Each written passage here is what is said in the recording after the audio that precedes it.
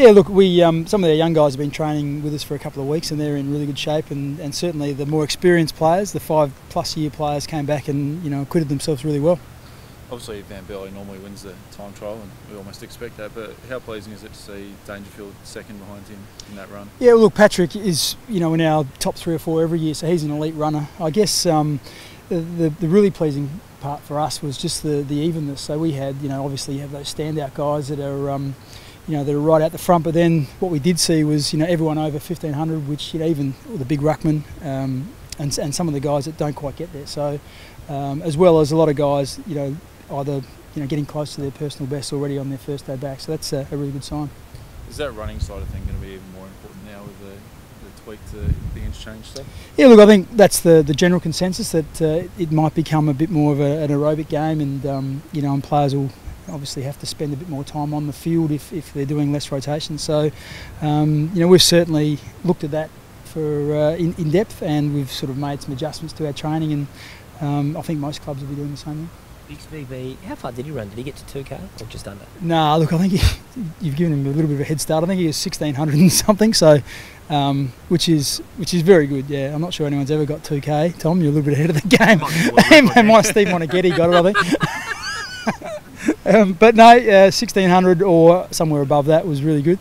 But yeah, I guess it shows that from the skipper to the bloke who's number 40 on the list, they all came back and tried to push to do the best they could do. Just on VB, he's obviously come up in the media a bit. Some people critical saying it's time for him to pass the baton over to Patrick. Where do you sort of sit on?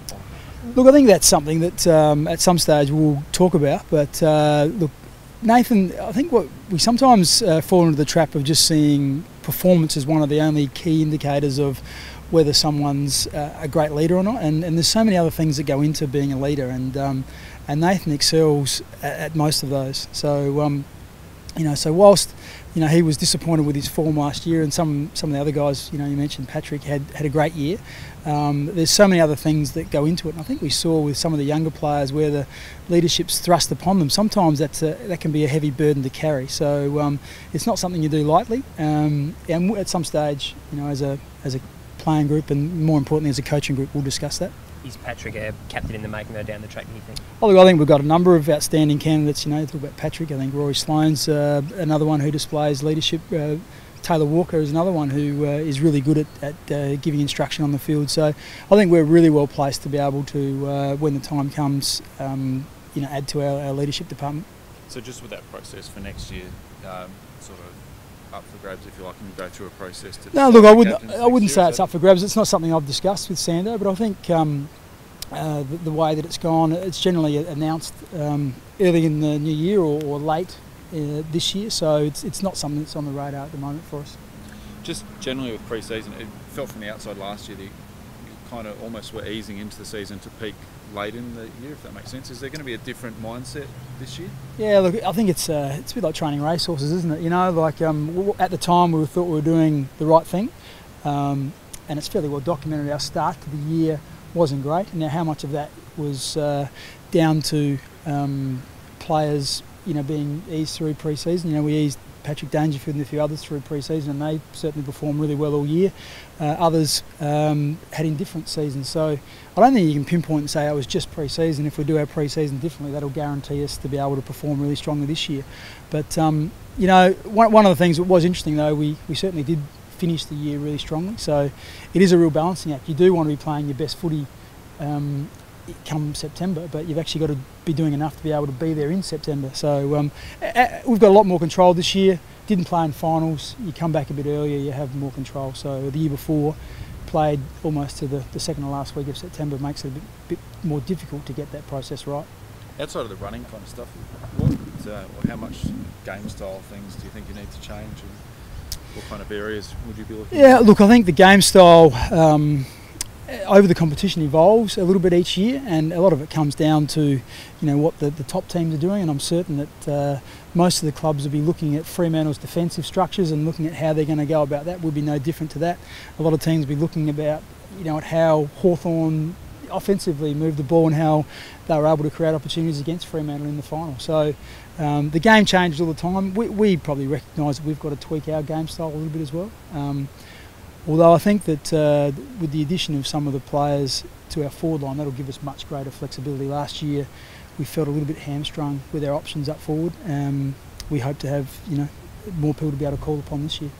Tex looked impressive out there. You must be wrapped with the way he's going. Yeah, look, one of the things that is really impressive is the gusto that he's approached his pre-season with, and we understand it's a really serious injury, and the club won't be taking any chances with him, but he looks fantastic, and he's right on track to where the doctors want him to be. So that's really great for us. I think the other players as well get a lot out of it when they see him running and kicking, and Josh Jenkins is another one who's right on target as well. So it makes a difference when you break that milestone, when you get out of the gym and doing all those exercises and actually start to run around and kick the footy. So that's certainly pleasing from our point of view. You touched on it before, but how excited are you to have Eddie Betts up forward, a small forward who can kick 50 goals in the season?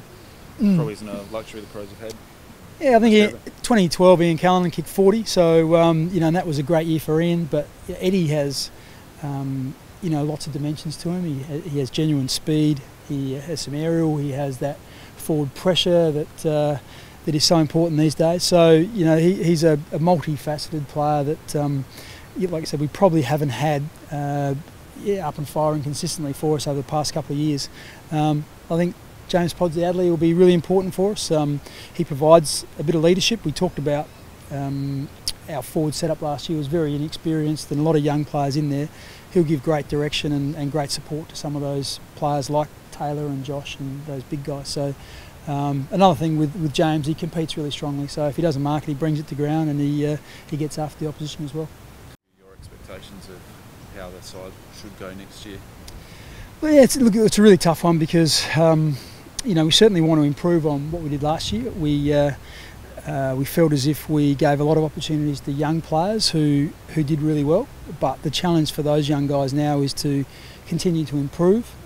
We understand that we had some of our more experienced players probably below their best for large parts of the year, so we'd expect them to come up again. So if we get those results, then we feel as if we'll get some more wins on the board and be in a much stronger position to be able to be playing in September. But once again, having said that, who would have predicted Port Adelaide's rise last year? I think every year a team from outside the 8 jumps into the top 4 almost. So we can't control what other teams are going to do. So we're just really singularly focused on making sure that we improve on last year and that we do the best we can do.